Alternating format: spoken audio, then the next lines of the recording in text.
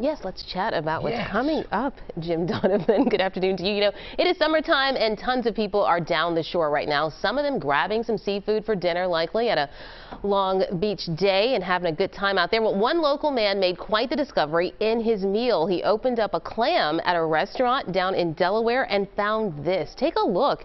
It's a purple pearl, and it turns out it can be worth a lot.